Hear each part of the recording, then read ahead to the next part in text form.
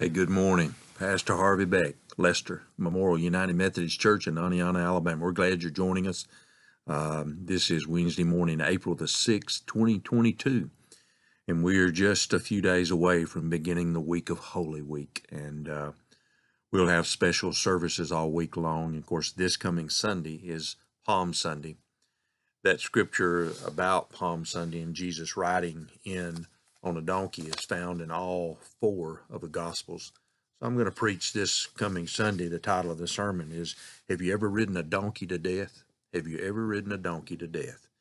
And so Luke 19 is the passage I'm going to use, 28 through 40, where it talks about Jesus' triumphal entry as he entered into Jerusalem, as he made his way to the cross and to having communion with the disciples and um, all that went on, all the prophecies that were fulfilled.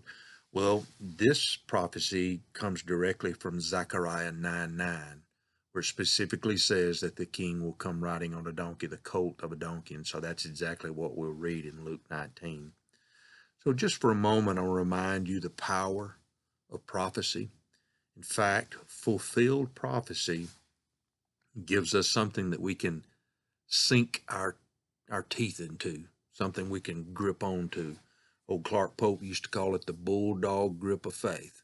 So one of the ways that we can have that bulldog grip is because of fulfilled prophecy, that something that God has prophesied 1,500 years beforehand would be fulfilled. And that gives us something to put our faith into, of the authenticity of the Word of God, that it is God's written Word.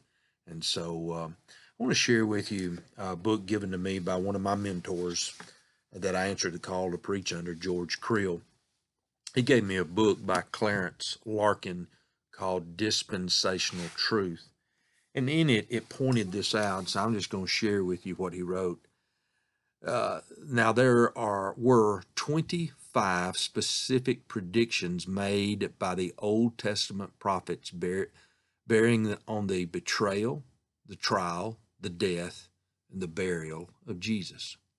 These were uttered by different prophets during a period from BC 1000 to BC 500, yet they were all literally fulfilled, and some of them in particular in a 24-hour period in one person, and that one person being Jesus Christ. According to the law of compound probability, there was one chance in literally billions that all of these predictions would be fulfilled as prophesied. Of course, we know that they were. But if one prophet should make several predictions as to some one event, you might make the conclusion, well, then maybe by coincidence it all happened. But keep in mind that there were 109 predictions literally fulfilled in Christ's first advent in the flesh. Apply that to the compound of probabilities. Again, it's in the trillions of how that could be fulfilled in the person of Jesus Christ, just one person. And again, that's what is so powerful and important about us understanding this most great event that has ever occurred in human history. One, that God came at Christmas to become a human being, but then he fulfilled the prophecies and became the sacrificial lamb. And then all the prophecies fulfilled. So that's why we celebrate Easter in the way that we do, but the cross and the betrayal and all that went on with it during that week. And so we'll have special services all week long.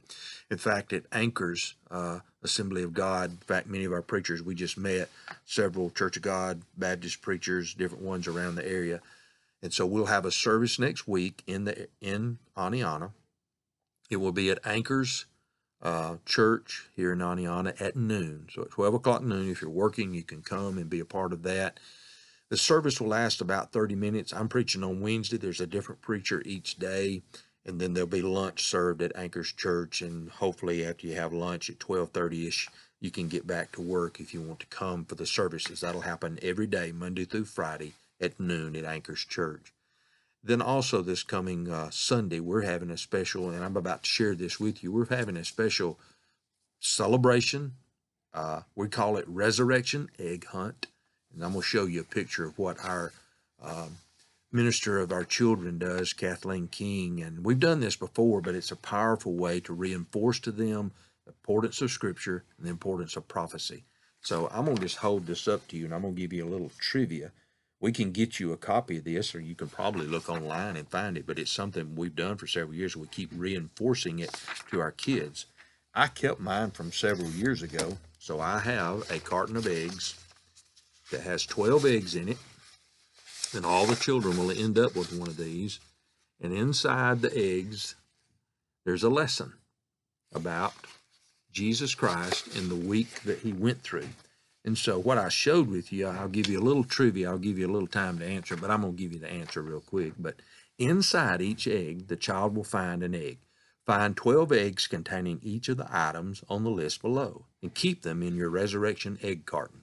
If you find an egg containing an item you already have, put it back down carefully with the item still in it for someone else to find. Once you have found all 12 eggs, then bring them back to the fellowship hall for a prize. Now, we'll have other eggs that'll have candy and stuff in it, but this is a great lesson. So the first one is you find a palm leaf. Obviously, the palm leaf is about the prophecy of Jesus coming into Jerusalem. Number 2, 3 coins. That's the coins that represent the 30 pieces of silver that Judas Iscariot betrayed Jesus. There's a small piece of washcloth. What do you think that's for? Yeah, in John 13, where Jesus washed the disciples' feet. One of them, number 4, there's a cracker. There's a little cup, actually a little communion cup. Obviously, that's to help remind the kids that Jesus instituted the Last Supper this last week of his life. Praying hands. What would the praying hands represent? Jesus going in the Mount of Olives and praying in the Garden of Gethsemane. There's a piece of string, which represents a piece of rope that they tied Jesus onto the cross and tied his hands and bound him to the cross. There are 3 nails. You'll open up one of the Easter eggs and they'll find 3 nails in there. It reminds us of the 3 nails that Jesus was crucified with. This is a little different, but there is one egg that they'll find that have 2 dice. 2 dice, like you would throw dice. Some of you are already thinking you know what that's for, because the soldiers, they cast lots for Jesus' clothes. Then there's a toothpick with a red tip on it. Some may be the thorns, but actually the toothpick is red on one end. It represents the spear by the soldier that pierced Jesus' side. Then there's a small strip of white cloth that represents the linen cloth that wrapped Jesus' body. The 11th egg that they'll find has a stone in it. You can imagine that's to represent the large stone that was rolled away. The 12th egg, it doesn't have anything in it.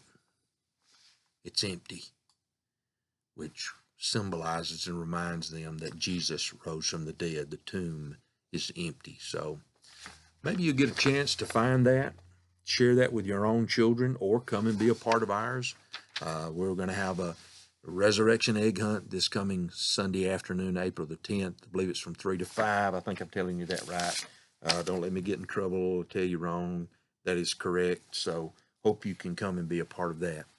My point of sharing all that again is teaching our children about this great event in human history, that our God becomes a human and he dies for us and he comes back alive. We hear it over and over again, those of us who are in church, but it's still, I love to preach about it, because literally in Jesus Christ, we can have Easter every day of our lives in relationship with him. So hope you'll make plans to be in church somewhere this Sunday on Palm Sunday, and then certainly on Easter Sunday morning. And again, come and be a part of our events that will be going on all week long. On Wednesday night at 6 o'clock next week, our youth will sponsor a prayer walk through the church. Then on Thursday night, we'll have a Maundy Thursday service at 6 o'clock. We'll have communion. Come and be a part of that. And then we'll have a Good Friday sharing and time of silence and quietness, readings, liturgy about Jesus going to the cross. So that'll be on 6 o'clock in the sanctuary on Friday evening. And then we'll have at 6 a.m. on Sunday morning at Palisades Park, sunrise service. And then we'll have our regular services at 8:30 and celebration at 11 o'clock in the sanctuary. So come and be a part of all that's going on, and remind you that fulfilled prophecy gives us authenticity that we can sink our teeth into the fact that God wrote his word and fulfilled them in his son, Jesus Christ. Praise the Lord. Love you. Have a golden day.